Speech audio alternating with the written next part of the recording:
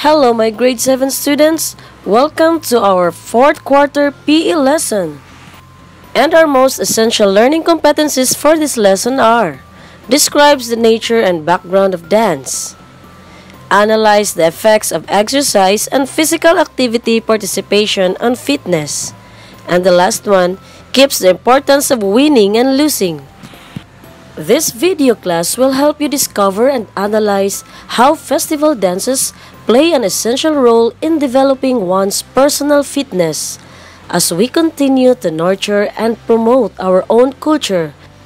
After going through this video, you are expected to identify the meaning and nature of local Philippine festival dances, differentiate festival dances that have religious influences and non-religious influences, appreciate festival dances as part of the Filipino culture by accomplishing the given activities.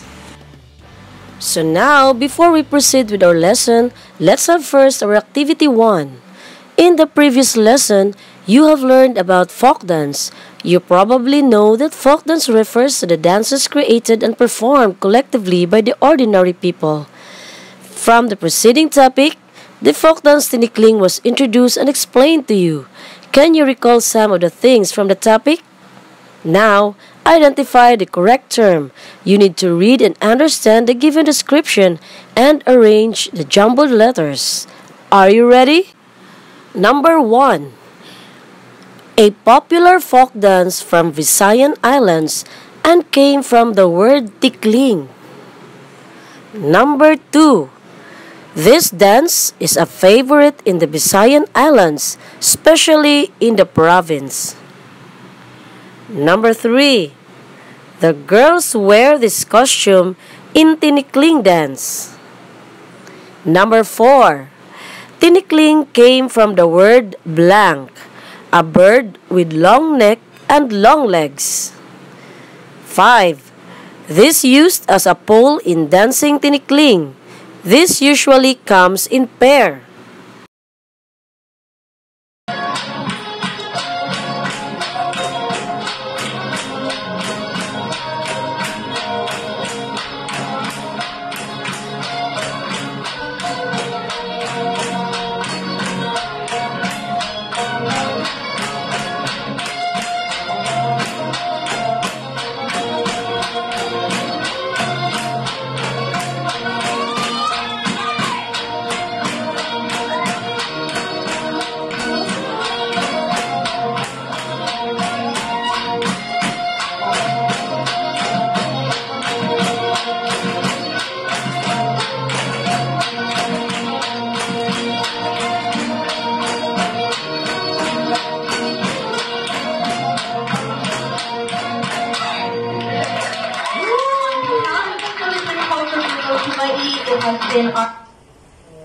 So, I guess now you're done with your answer. Now let's proceed with our topic, the nature of festival dances.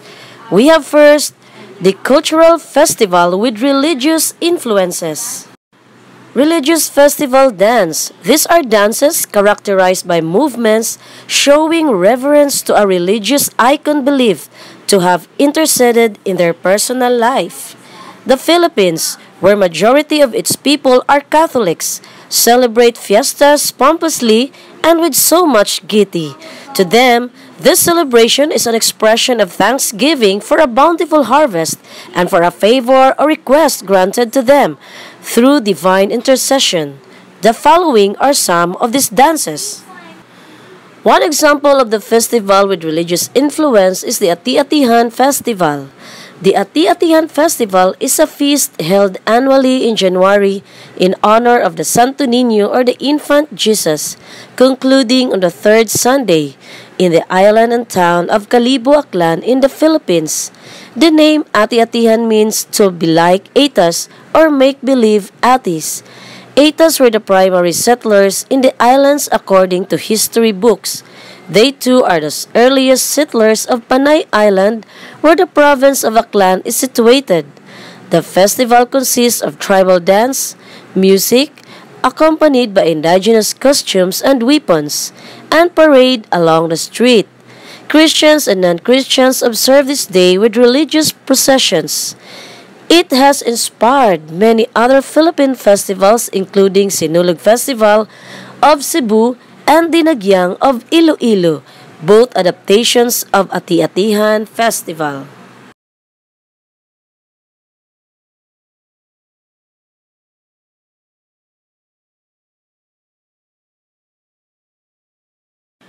The second festival dance with religious influence is the Mariones Festival.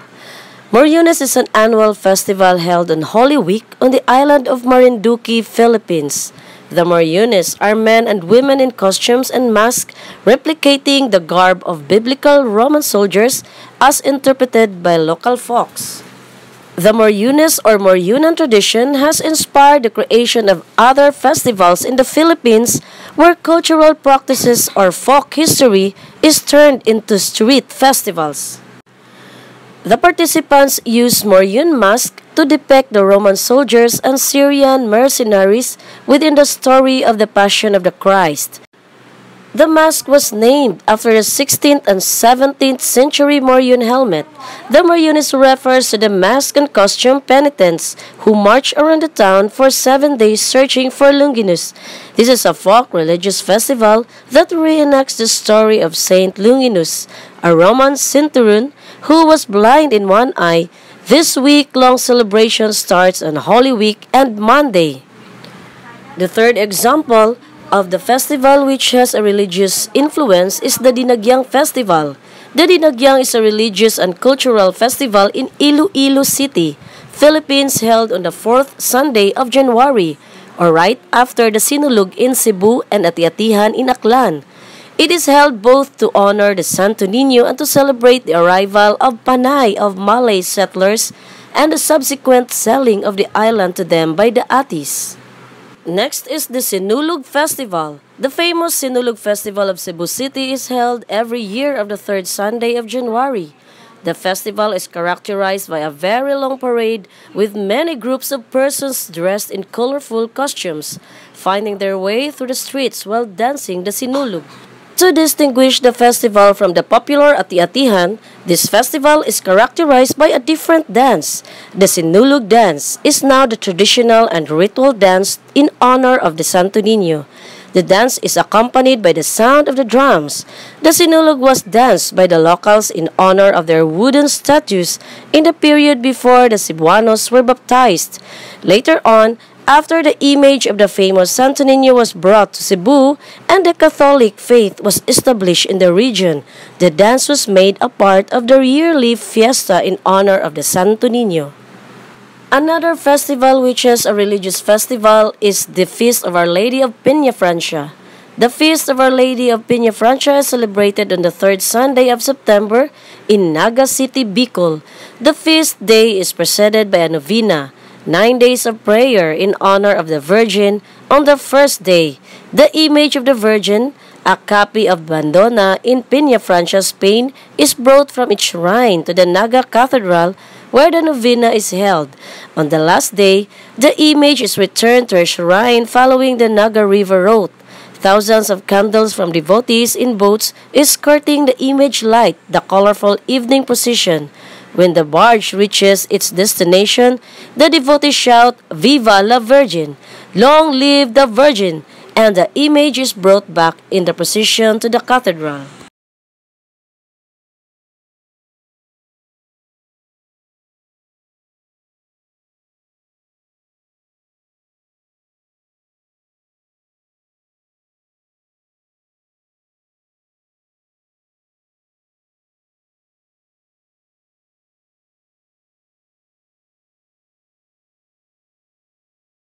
The last festival which has the religious influence is the Pahiyas Festival, one of the country's biggest and most colorful harvest festival every May 15th in Lucban, Quezon, along with the harvest festivals of the towns of Tayabas, Saria, Gumaca, and Tiaong. These are the Philippines' known harvest festivals to honor San Isidro Labrador, the patron saint of farmers, known as the Pahiyas. The festival is deeply rooted in the traditional celebration of the townsfolk in thanksgiving for bounty harvest. decorations called keeping, a leaf-shaped and multicolored rice paste wafers that are used to decorate the facades of the homes along with fruits and flowers from nature. So now let's talk about the cultural festival with non-religious influence. Filipinos who are known to be fun, loving people always find time to celebrate any occasion, be it personal, family, or even those that will require the whole community to commemorate an event or acknowledge an icon, which became the source of inspiration, identity, or origin. The celebration is performed along the streets as dancers perform rhythmical movements accompanied by music instruments. The dance culminates in a grand presentation where dancers display their skills with prowess, excellent choreography, and colorful props in full tapestry. Here are some of the dances. Lanzones Festival is an annual Thanksgiving celebration for Camiguin Island's bountiful harvest. The town of Mambahaw holds the feast during the third week of October, in time for the season of the tropical fruit lanzones. The province of Camiguin is known for having the sweetest lanzones among abundant sources of the fruit along the north-central coast of Mindanao. The locals and tourists enjoy this week-long celebration with a lineup of activities showcasing the rich culture of Camiguin, street dancing, grand lanzones parade, product exhibits, and beauty pageants.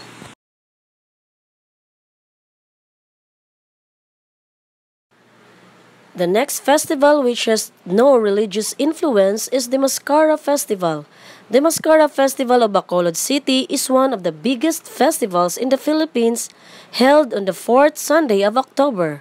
Believe it or not, the festival has been giving local and international visitors the chance to have fun on the streets of Bacolod for over 30 years now.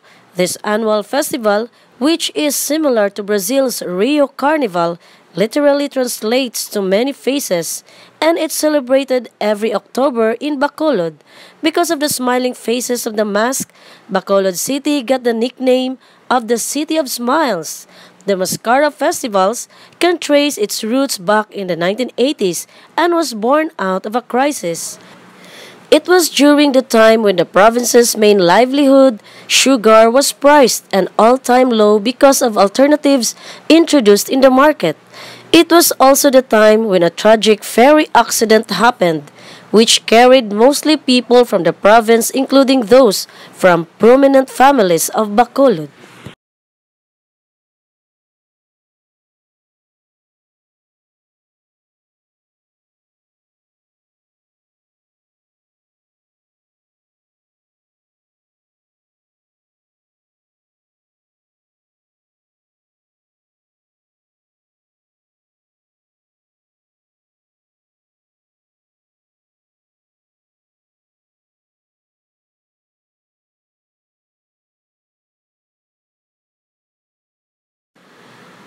Another non-religious festival is the Ibalong Festival. Ibalong Festival is a colorful, week-long event that draws both locals and foreigners to experience the culture and lifestyle of the people of Legazpi City, Albay. The annual festival's name was inspired by the popular legend that regales visitors with tales of the city's pre-colonial past. The festival is celebrated in August. Unlike many of the festivals in the Philippines, the Ibalong Festival doesn't take off religion or harvest. The festival is based on the Ibalong epic, which tells of the story Ibalon, who was joined the three legendary heroes, Batlog, Handyong, and Bantong reside. The three heroes rid the town of monsters, saved the people from a great flood, and laid the laws of the land.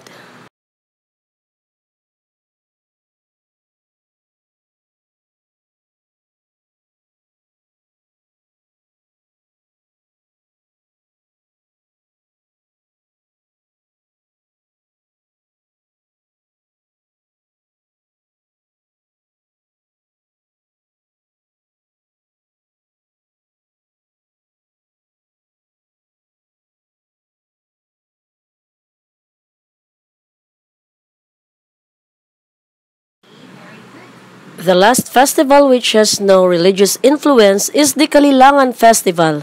It is an annual festivity that is celebrated in General Santos City and takes place in the month of February.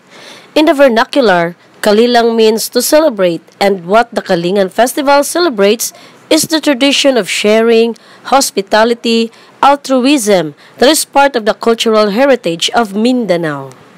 Aside from the religious and non-religious festival, we also have the Film Festival. The Film Festival is a gathering of artists, filmmakers, directors, scriptwriters, and other people involved in filmmaking, where the motion pictures captured in films, which are made to entertain, educate, and inform the audience, are shown on screen for public viewing.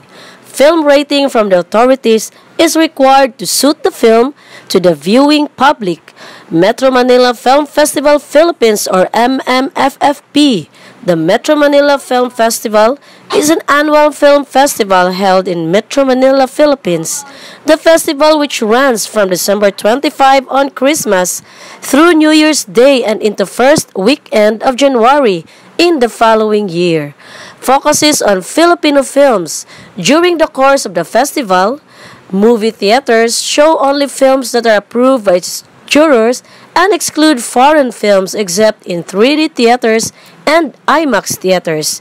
It is one of the two Filipino major film festivals to exclude movies out of the country in a week-long period. The other being the Pista ng Pelikulang Pilipino happening during August. The annual event began with the 1975 Metro Manila Film Festival, during which Diligin Mo ng Hamog ang Uhaw ng Lupa, Water the Thirsty Earth with Dew by Augusto Buenaventura won the Best Film Award.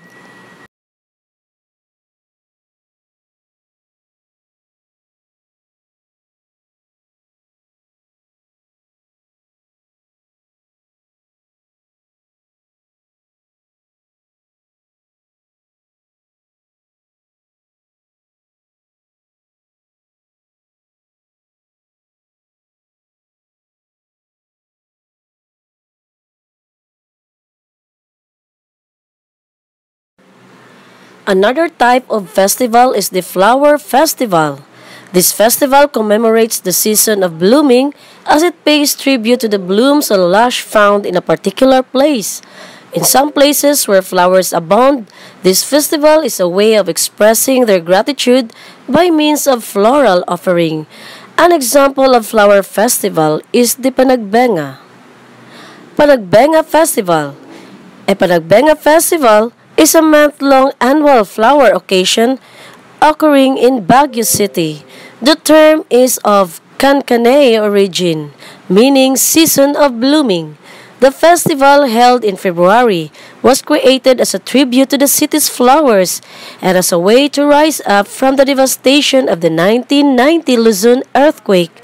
The word panagbenga is a word from the local Kankanai language, which means blooming. The first festival was held in 1996 and was used as a means of recovering after the devastation that Baguio got from the earthquake.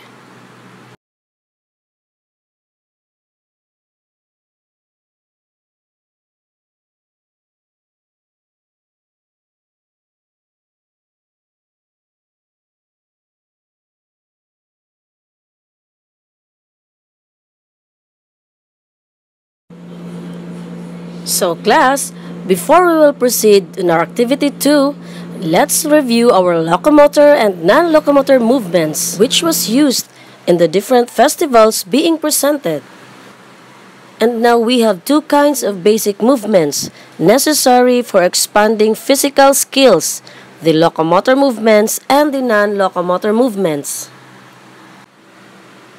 Locomotor movements are movements where the body travels through space from one location to another. Locomotor movements primarily use the feet for support, however, the body can travel on other parts such as the hands and feet.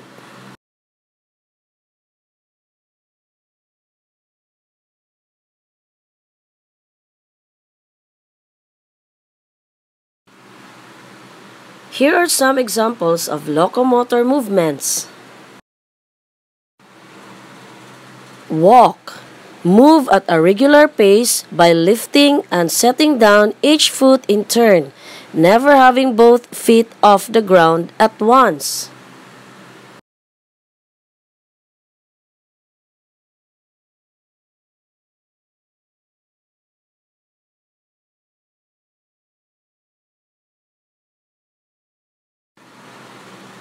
Run. Move at a speed faster than a walk, never having both or all the feet on the ground at the same time.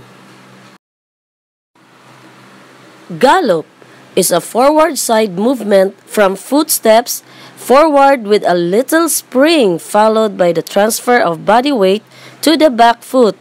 As the back foot receives the body weight, the front foot repeats the forward step movement.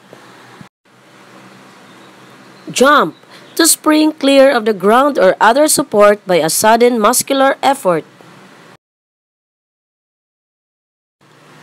Leap is a locomotor movement characterized by a takeoff on one foot, a long flight phase, and a landing on the opposite foot.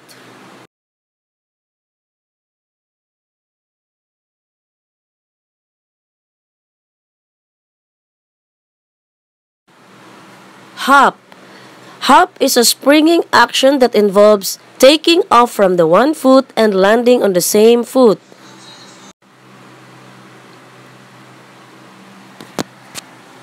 Skip is a step and a hop on one foot followed by a step and a hop on the other foot.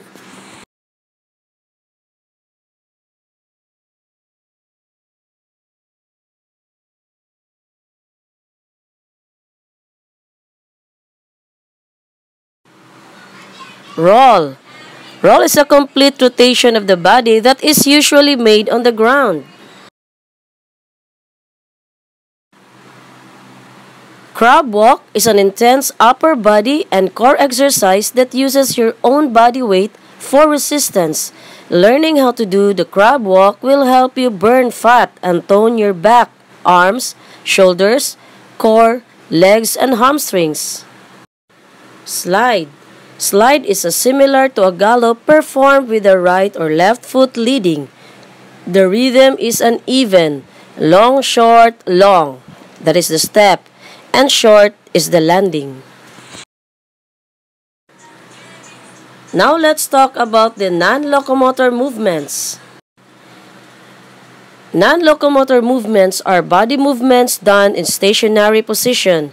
Executing stationary movements properly helps promote and good posture and body mechanics.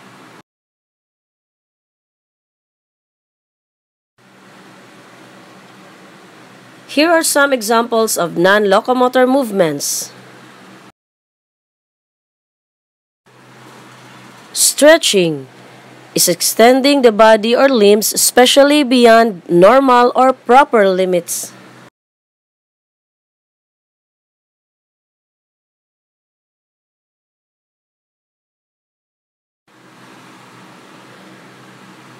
We have the bending, a movement of the joint turning to curve or angular position.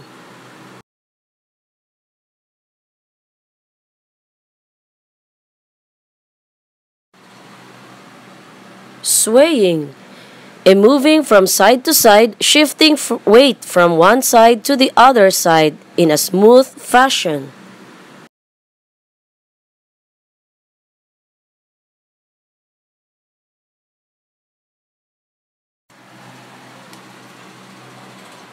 Swinging is a moving back and forth rhythmically.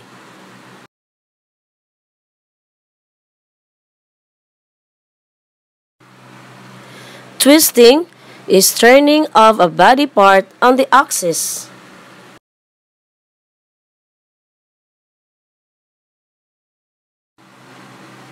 Turning is a circular movement of a body part.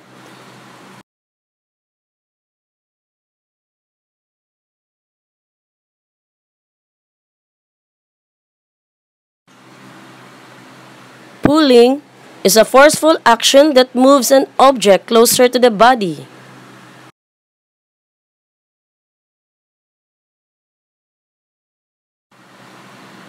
Pushing is an action that moves an object away from the body.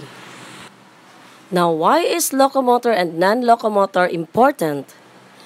These are the skills classified as fundamental because they create the foundation for developing safety skills and everyday utilitarian skills. The acquisition of basic non-locomotor skills is likely to contribute to the performance of related activities, like the different activities in Philippine Festivals. So now let's have our activity 2. Identify the locomotor and non-locomotor movements from the different festivals. You may use another separate sheet of paper for this activity. And for your activity 3, identify the differences between the Sinulog and Panagbenga Festival dance according to their categories, their props, costume, and music. So before we will proceed with your performance task, let's discuss first the elements of dance which are going to apply during your activity.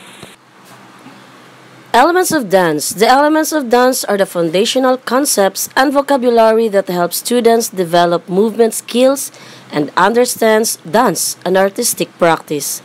Dance is one of the most widespread and popular artistic expression in the world together with music. It is based on the harmonic movement of the human body, usually synchronized with music, to express emotions, feelings by means of the non-verbal communication. It is currently used in multiple contexts such as religion and entertainment. The components of the dance are very dependent on each other, since each one depends to a great extent on the other so that the final execution of the dance piece is perfect. Body. The center of any dance is the dancer, who is in charge of executing the movements with a rhythm and tenacity necessary to convey a feeling to those who witness the dance.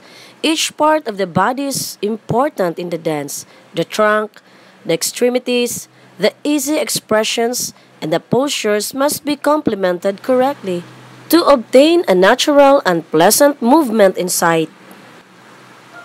Action. The dance itself consists in the realization of movements. The action refers to these movements, which can be as subtle as turning the neck or a hand, or as elaborate as jumping, tumbling, and even running around the stage. There must be a balance between action and pose.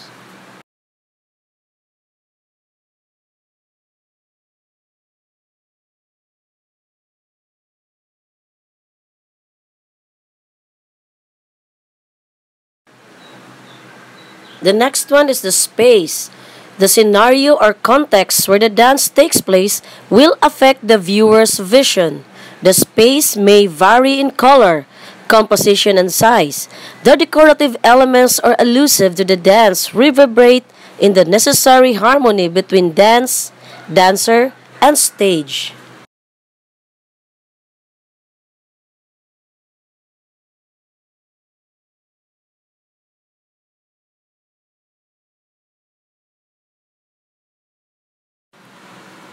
Time. The rhythm and repetition patterns of a dance are called time. This element that dictates the only the duration of the dance, but the speed in the execution of its steps. The rhythm of a dance can be previously choreographed or be free, giving the dancer freedom to move at will. And the last one is the energy. In combination with time and action, the energy corresponds to the degree of tension or fluidity with which the steps are executed. Energy is considered as the most complex of the elements of dance. It can take years to develop. Even if a dance is performed with an appropriate rhythm and movements according to it, the energy can convert the dance from rigid to fluid and with naturalness. The talent of the dancer has a great influence on this aspect. The elements of dance are very important, especially in your choreography. So the application of the elements of dance is very necessary. So now let's have your performance task. Choose one festival dance for this activity, applying the elements of dance. What are you going to do is to create a video, a simple festival dance routine, 2 to 3 minutes. You can do it alone or with your family member. Observe utmost care while doing the activity to avoid injuries, and use the music, props, and costume you prepared from your music lesson and arts activity. While doing this activity, you have to follow the following rubrics.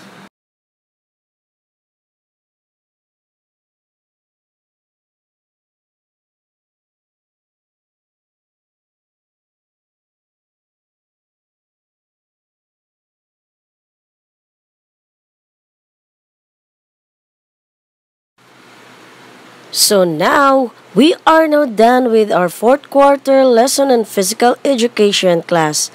Hope you learned a lot from our lesson today. How locomotor and non-locomotor being used as the sources of steps in festival dances, and how the elements of dance being applied.